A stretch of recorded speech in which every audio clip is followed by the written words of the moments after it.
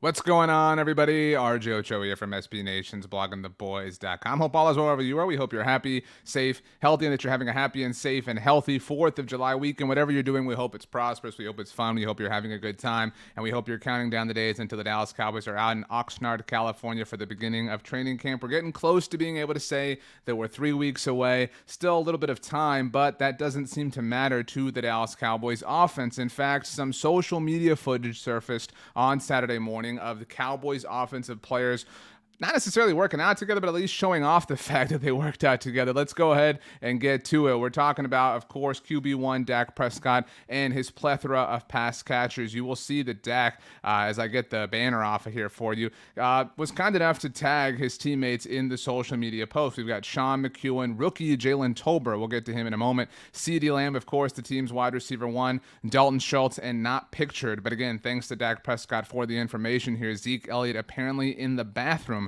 When nature calls, you do have to answer it. But it looks like the Cowboys are working out at the University of Miami, of course. Shout out to the Hurricanes. Hey, we love to see this. This is honestly the kind of thing that as a football fan, you do love to see this. This feeds any idea that we have that this team is a unit, is bonded, is a family. This only serves to prove that point to us. This is awesome. We know that Dak Prescott is a leader. He is the ultimate leader. And so to gather his offensive skill players like this to work out is a very, very, very good thing, especially, since it's the deadest part of the offseason. I mentioned Jalen Tolbert just because I think it's awesome that he's obviously involved here. Jalen Tolbert obviously was called by Dak Prescott ahead of the draft. We talked about that. And even right after he got drafted, when the Cowboys held their rookie minicamp, Jalen Tolbert talked about how Dak Prescott sent him a playbook. So it's very clear and obvious that the Cowboys veteran players are not wasting any time getting Jalen Tolbert up to speed. That is super awesome to see. Obviously, absent from this photo,